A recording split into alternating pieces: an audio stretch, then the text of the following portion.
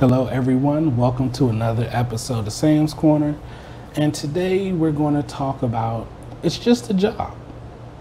I know that it's more complicated than that, and in the previous video I talked about it and I kind of got off topic a little bit and I didn't want to, but I was tying everything together. It is just a job, and I know because it's hard to say that. We'll tell people it's just a job, or people say I'm tired of that job. All the expletives we use to describe the place, that we exchange time for money. And it is just a job. But the reason it weighs so heavily on us is because it provides us money to take care of our family. And I did get off on a tangent about those people who come from other countries who send money home. That's the reason why we go through things on our job with people. That's the reason why we have extra stress. The reason why you see some people working hard and you don't know why. The reason why you may see some people, the first one there, the last one to leave, and they're not management. Why sometimes people will lie to keep their job. I'm not saying it's right. I'm just saying I understand sometimes the thought process that go into what people do. It is just a job. But for some people, it is the only means that they have to take care of their loved ones. My advice to you is always understand the mentalities of those that you work with.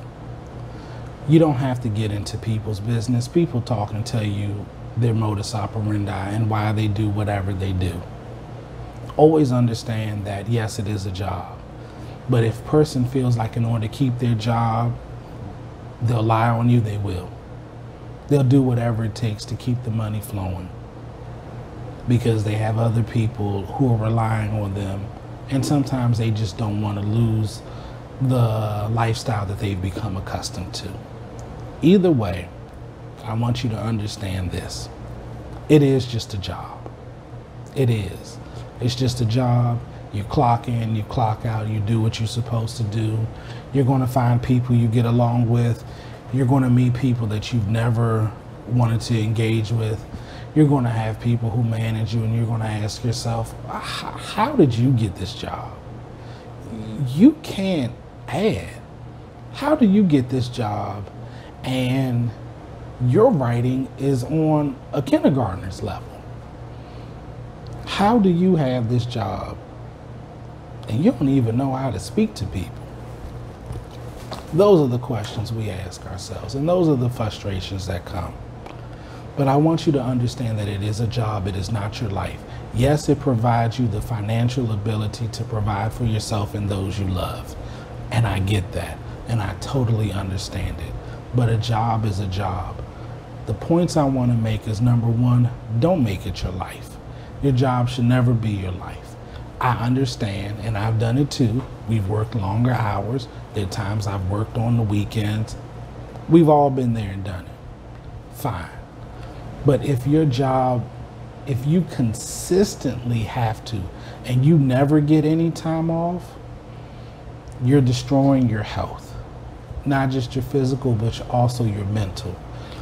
We all need time to recharge like a battery. It's important to understand that a job is not your life.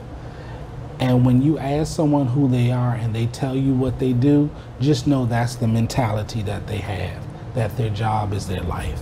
And that is why when some people lose their jobs, they absolutely go berserk because they have no core concept of who they are as a person. So I don't want you to be that person. Always know that your job is your job, but it is not your life. It affects your livelihood, but it's not your life. Just also know that while you have your life, your coworkers have theirs that they want to as well. And some people are the office snitch. That's just who they are. You have to accept people for who they are, and you're going to have to navigate your office environment with care and with finesse. The older you get, the more you understand what's important, and certain battles are not worth fighting. And then other times you let people know you got the right one with me. If you want it, I'm right here. Now I know that sounds aggressive. I really don't care. Because you know what?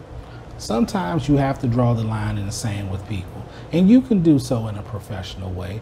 You don't have to cuss them out in emails. You don't have to be ignorant or nasty. But you can let people know this type of behavior from you, I'm not accepting it. I respect you, but I'm not afraid of you. And the reason I wanted to make this video that it's just a job is because I want you to understand that you need to figure out who you are as a person outside of your career. Your career represents the work that you do or like to do or whatever else, but it's not who you are as a person. Never let a job be all of who you are, because when you do, you failed as a person. You failed yourself. You have literally taken the test of self, the one test that you're supposed to get 100% on, and you get an F because you don't know who you are, and you allow this job or this title to speak to who you are. That's not good. Always, always, always be yourself and know who you are as a person. There's nothing wrong with taking pride in the work that you do. There's nothing wrong with being proud of the work and the things that you've accomplished. But remember, those things are not you. A job, yes, it's important because it provides finance and benefits and all of those things. But it's not who you are as a person. Know who you are. And if you don't, begin to take that journey of self-discovery. You'll be a happier person, and it may help you to find the career path you needed to take all along. So this video is just to encourage you to find yourself. Thank you all for watching. Please like, comment, and subscribe, and I will see you all next time. Bye.